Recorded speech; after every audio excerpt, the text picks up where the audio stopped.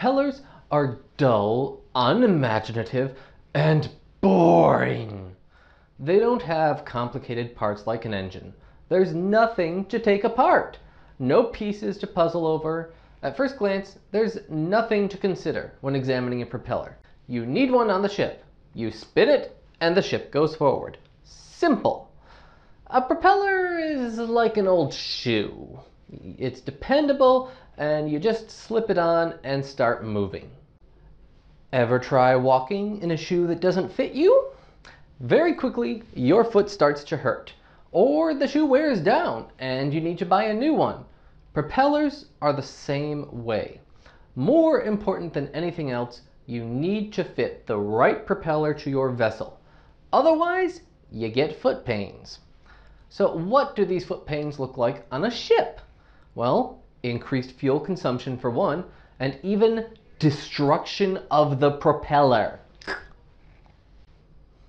The first sign of a bad propeller fit is increased fuel consumption.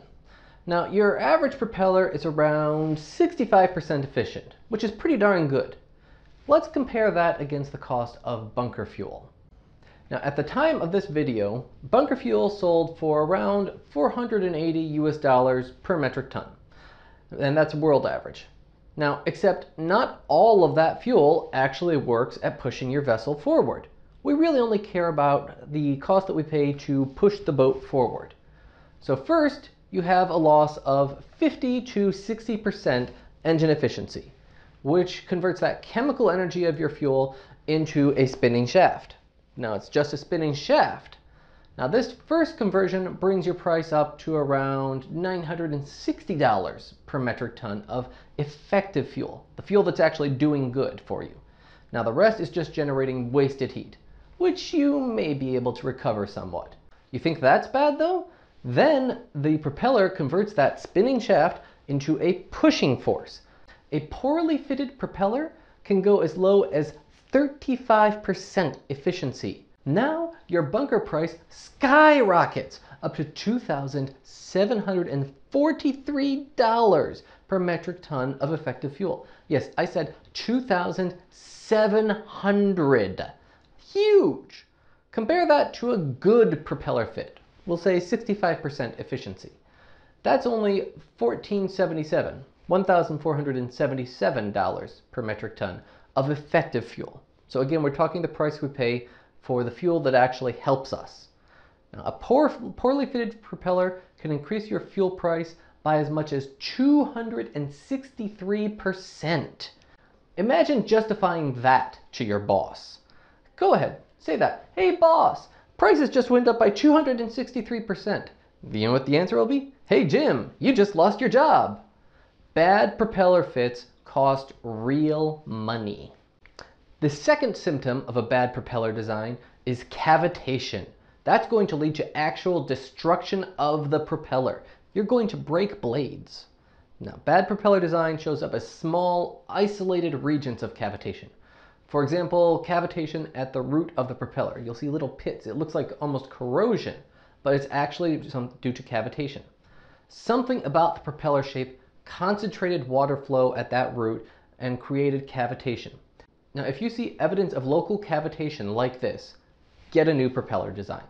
The current design is going to bring you nothing but heartache. Although, not all cavitation means bad propellers. More commonly, we see cavitation from an overloaded propeller. We're getting back to the issue of propeller fit. This is especially a problem with high-speed vessels or high-speed propellers. Now, when overloaded, the entire blade hovers on the edge of creating the cavitation air bubbles.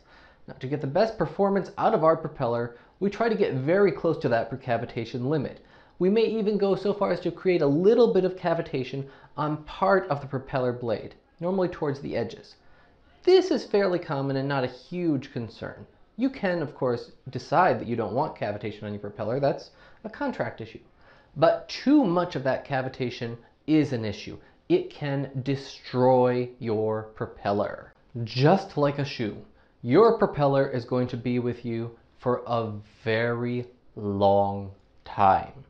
A mistake with the propeller design will continue to hurt you for the rest of the life of the ship. It creates higher fuel consumption, higher bunkering bills, uncertain job prospects, and for the really unfortunate, a bad design can even break the propeller due to cavitation damage.